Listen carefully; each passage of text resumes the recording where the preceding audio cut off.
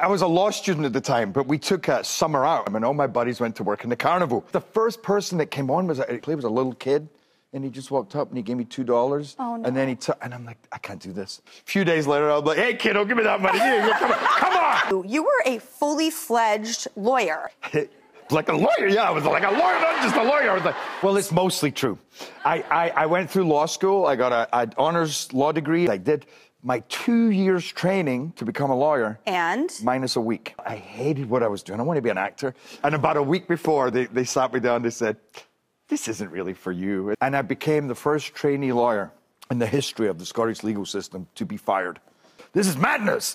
And I was madness. This is Sparta. Boom, I did a few takes like that. I suddenly thought, what about the wildness in these men? There's a wildness and a surprise, and this is Sparta. Boom. Everybody was laughing behind me because it just seemed so...